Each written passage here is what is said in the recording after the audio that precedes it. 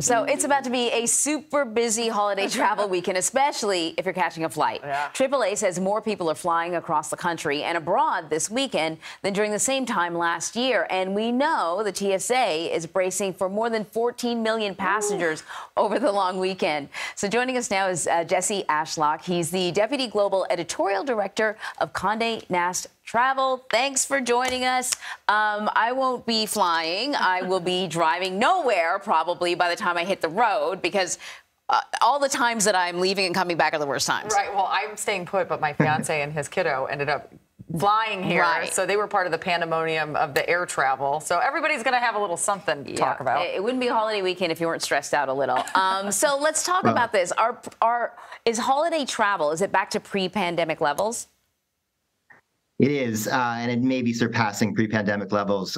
This will be the busiest weekend of the year, or it'll match Memorial Day or exceed it. And spending is going to be 17% up from pre-pandemic levels because everybody's traveling again and things cost more.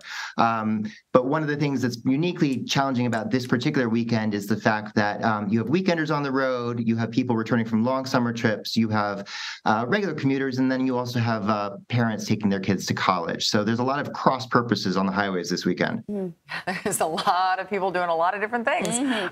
You know, I love when I hear from experts of the popular destinations. Where are people headed to this weekend? Where can we expect to see the most people? Well, I would advise avoiding the most people, but trying to go somewhere close to where there was a lot of people. If you're living in the tri-state area, is Greenport, New York, which is on the North Fork, not the madhouse of the Hamptons and Montauk. And even at this time of year, it's a little bit quieter. We love a winery called Cruteau that makes only rosé. If that's your bag, you can stop in for a flight. In town, there's a great little restaurant called Bricks and Rye. Mine as well. I plan to drink a little rosé once I get out from the parking lot I'll be sitting in to get where I'm going this weekend. That's one way to decompress, I guess. Totally. I'll be thinking about it the whole way.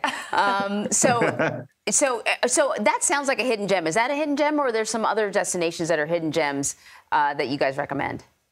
Sure, I'd call it a hidden gem.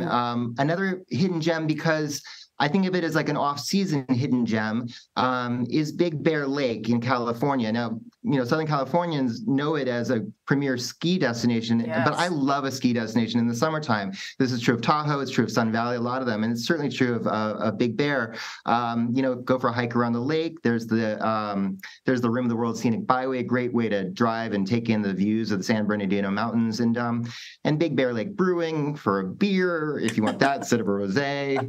Got a pizza at Saucy Mama's right in town. It's just a great little weekend for people in Southern California. Yeah, it's funny. It's like we've met before. Well, that's Jesse. I live in Southern California. That's a great place to go, and that's a hot tip. I mean, there's so many when you go through it. I was curious though, because I live in Los Angeles, my fiance and his little kiddo came out here. They were saying LAX was a nightmare. Are there if people are kind of gearing up to get out to the airport, are there some really popular destinations just in terms of the amount of people traveling? Yeah, Seattle, because of the end of the, and Anchorage as well, because of the end of the cruise season. Orlando, that's people headed to theme parks. New York City, where I am, those are all going to be stressed to the max this weekend. And LAX. And always, not just this weekend, always. That's true. Jesse Ashlock, thank you so much for joining us. Have a great weekend, everybody. You too.